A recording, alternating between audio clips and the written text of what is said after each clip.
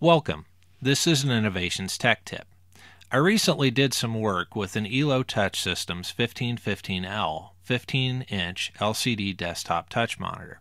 I was pleased with the touch monitor's hardware and performance, but in order to make it work properly in Linux, I had to find a suitable calibration program.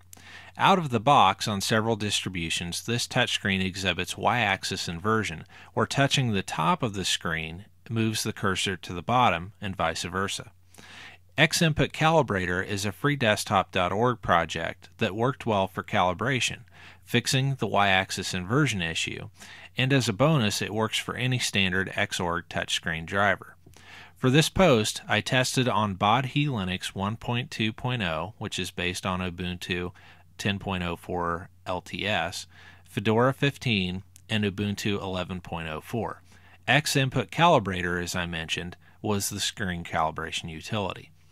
My test machine was an Intel-based Lenovo T60 laptop with an attached ELO Touch Systems 1515L 15-inch LCD desktop touch monitor.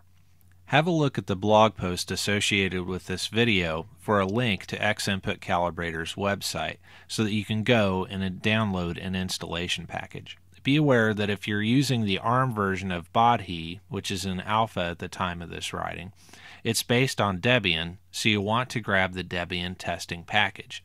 You can also add a PPA if you're running Ubuntu, but I had trouble getting it to work during my tests.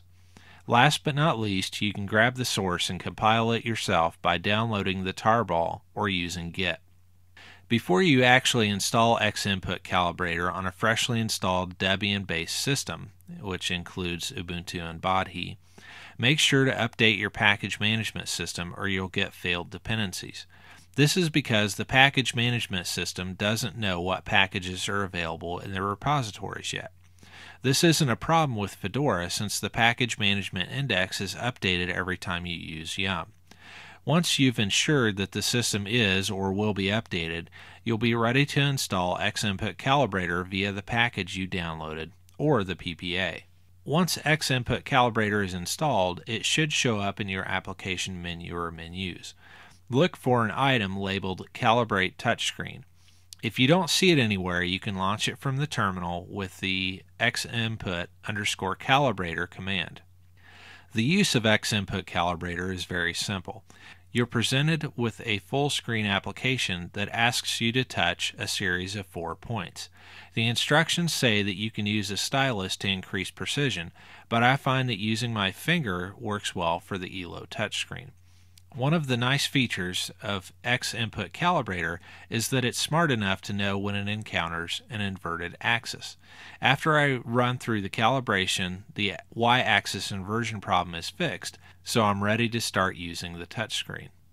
You'll probably want your calibration to persist across reboots, so you'll need to do a little more work now to make the settings permanent. First, you'll need to run the xinput_calibrator program from the terminal and then perform the calibration. Toward the bottom of the output, you can see instructions for making the calibration permanent. This section will vary depending on what xinput_calibrator detects about your system. In my case, under Ubuntu, the output was an xorg.conf.d snippet, which I then copied into the xorg.conf.d directory on my distribution. Be aware that even though the output says xorg.conf.d should be located in /etc/x11, it might actually be located somewhere else like /user/share/x11 on your distribution. Once you've found the xorg.conf.d directory, you can use your favorite text editor with root privileges to create the 99-calibration.conf file inside of it. Now when you reboot, you should see that your calibration has stayed in effect. If you have a reason to avoid using an xorg.conf.d file to store your calibrations, you can run xinput_calibrator with the --output-type xinput option and argument combo. At the bottom of this output, you can see that there are instructions for using xinput to make your calibration persistent. If it's not already present, you'll need to install xinput and then copy the command line in xinput_calibrator's instructions into a script that starts with your X session. You can usually also add it to your desktop manager's startup programs via something like GNOME-Session-Properties if you would prefer. Another option that might be of use to you is -V. The -V or --verbose option displays extra output so that you can see more of what's going on behind the scenes. If you have any trouble getting your calibration to work, this would be a good place to start. Your output will vary from what I have here depending on what type of hardware you have and which distribution you run. For instance, on Fedora 15 I get the xinput instructions by default instead of an xorg.conf.d snippet.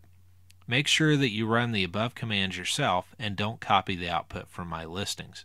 If you have a desire or need to redo the calibration periodically, you might want to consider creating a wrapper script to automate the process of making the calibration permanent.